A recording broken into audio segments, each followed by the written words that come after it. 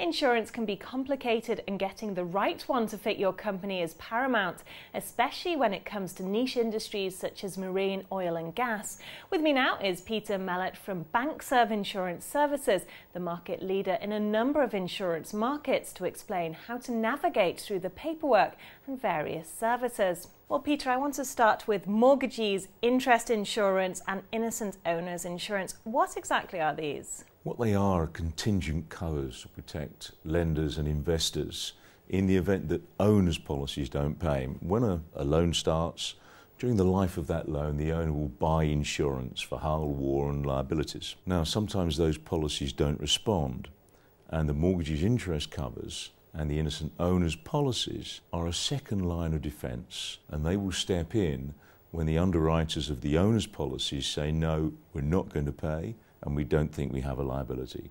That's what they do. And are there claims? Yeah, there are a lot. People don't think there are. With any insurance, it's a piece of paper until you make a claim. Maybe it'll help you sleep better at nights, but you've got to make sure it works. There aren't as many claims on mortgages, interest insurance or innocent owners as there are on other forms of cover. Marine policies, there are claims all the time. But we have done 80 claims in the last 15 years. Now, it doesn't sound a lot, but that is. And we've collected nearly all of the claims in the market during that period of time. Aggregate total is about $160 million. And we just collected the biggest one ever at just over $64 million. What's the differences between the policy forms? I think the differences in the policy forms you can buy are some of the most extreme in the market. Marine policies are fairly concentrated in the middle, but mortgage interest insurance particularly varies. There are two ends of the spectrum. There's a market wording, which is written by underwriters for underwriters. And at the other end of the spectrum, we've got a very user-friendly form, which is as wide as we can get it, and also very user-friendly for the borrowers. So it helps everyone during the process.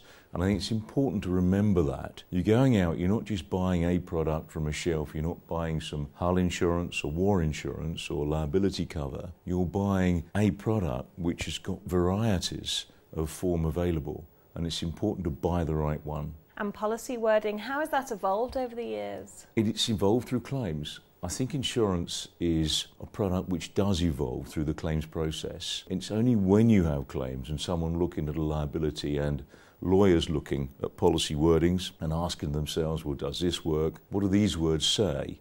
What does this do? Is this what we intended the policy to cover? And people examining those issues, that you get to a position where suddenly you say, right, well, maybe this is a problem now, and you settle and you compromise. But next time you look at the wording and you change it to make sure that problem doesn't come up again. And that's the way it evolves through the claims process. And mortgage interest insurance hasn't evolved as quickly because there haven't been a lot of claims. I said 80. That isn't many compared to other types of cover. But at the same time, each claim we've learned from and changed the wording to make it more user-friendly next time. Why should financiers and investors use their own broker to arrange cover rather than let the owner buy it for them? Privity, basically. If they use the owner or the owner's broker, they will be fixed with the knowledge that the owner or the broker has. And the whole idea of these policies is to protect an innocent mortgagee or investor. Now, they go and buy their own cover. They have to disclose things to underwriters. And the covers will work providing they're not aware of the problem which is invalidating the owner's policy. Now, the owner will know what he's doing wrong. His broker will have information about the owner. Now, if the bank doesn't have that and they place their own cover, they're clean. Their policy is untainted. If they use the owner, then they have problems. And I think if they use the owner or the owner's broker, the policy is devalued in its effectiveness by more than 50%. Well, finally, are there things that people should look out for when they're buying mortgagees, interest insurance or innocent owners insurance cover? The main thing, one of the main words is disclosure. You've got to tell people the right things.